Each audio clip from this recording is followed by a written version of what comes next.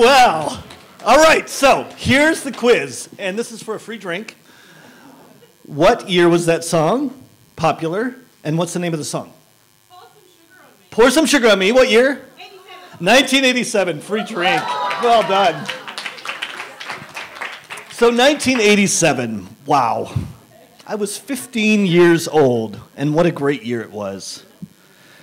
I think back, puberty had finally hit. Actually, I'd gotten past that awkward point in time where I was maturing and my voice didn't crack anymore. My physique had went from being a scrawny, sort of weird, uncomfortable guy to something that started to show some muscles. Something I could be a little bit more proud of instead of embarrassed by. Now, some of you are saying, what happened? And I don't want to hear about it. So, in the U.S., where I grew up, at the age of 15, it's a critical age because that is a time when you are able to take driver's training. And then at 16, you can get your license. The interesting part was, of course, I was going through this driver's training, but I was about a year younger than most of my classmates and colleagues. Apparently, I was pretty intelligent back then, and so I had started class and started school a bit earlier, so all of my friends were already driving. What did this mean? They could go on dates, they could drive on dates legally, and I would either have to chase girls that were old enough and had their own license so they could take me out, or I would have to go ride my bike somewhere that was in close proximity so that we could meet at that special location. How cool is that? Not. So one of the things that I was very blessed with, around a good group of friends, I was quite athletic, and so we used to get together quite frequently at a place, it was called Tyler Field, and it was a football field. It was a football oval. This was for gridiron football. And at this field, there was also a gym. And the gym was just a place where weights were, and so a group of guys would pretty much go there every night, if possible. It was as much social as it was productive, but I went there religiously. So I was there one evening, it was in the afternoon, and of course I rode my bike there. My friend Steve showed up. Steve had drove his dad's car. And Steve decided to go for a run around the lake that was not too far from our community.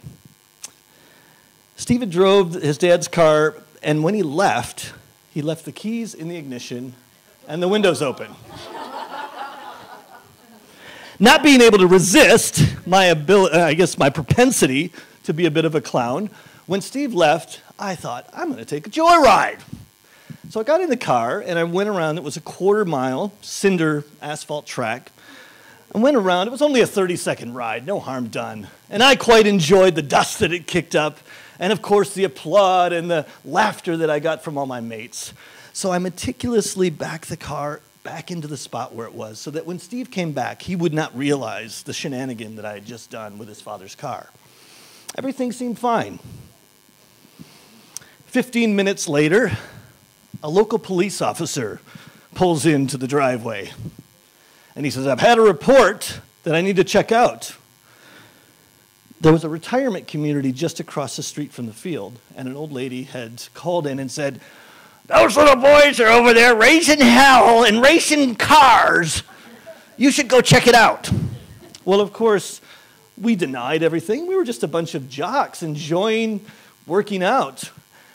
But he wouldn't buy that story. In fact, he was willing and he was committed to staying there and interrogating each one of us until he actually found the truth. One of the underclassmen who was also there succumbed to the pressure. And he revealed, it was him! And that was the genesis of when things went downhill. He was well and truly pissed off because we had wasted his time and he wanted to make a statement. So he ushered me into the back of his car, 15 years old, like a convicted felon, and brought me home. And now imagine my mother and father, the joy they had when they see their son being delivered back to home in the back of the car. But he was determined that he was going to make an example of me. He was going to teach me a lesson. And he just really wanted to express, how wrong this was. So he told my parents, "I hope you're proud. Your son is a professional liar and a thief." Wow. Things didn't get much better from there because he also wrote me a ticket for reckless driving. Now, I didn't have my license yet. That's a problem. So things continued to go downhill. I got kicked out of driver's training. That was number one. That was going to delay my ability to get my license even further. My buddy Steve, the one who had the car, his father wasn't too impressed, and so he decided he would threaten me with a suit of Grand Theft Auto. That's nice for a 15-year-old.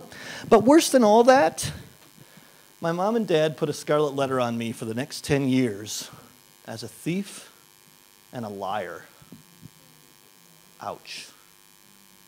I remember, they say crisis is, character isn't created in crisis, it's revealed. And I kind of believe that, but boy, this was not a fun part of that journey. My father said to me, and this probably tore me up more than anything, he said, "Troy, your mistakes and your failures as a son are probably more of a result of my failures as a father." Ouch. With a tear in his eye, he said, "I really thought I raised you better than that." Ouch. I don't know about you, but I would have rather gotten 50 lashes on my bare butt cheeks than to disappoint my parents. That was hard.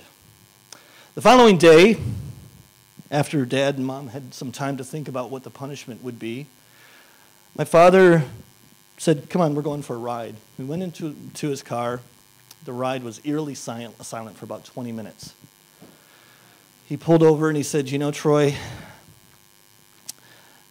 a lot of people look for the difficulty and opportunity. I want you to look for the opportunity in this difficulty." Long pause. "I trust that you'll take this and you'll become the person that you're capable of being." It was from that point that I decided I was going to take any mistake I'd ever made and use it as a springboard rather than a hammock. So it wasn't easy, but I spent some time really doing some self-reflection. There's many, many life lessons I'd like to share with you, but I don't have the time, but I want to leave you with 3. First of all, age is the price that we pay for maturity.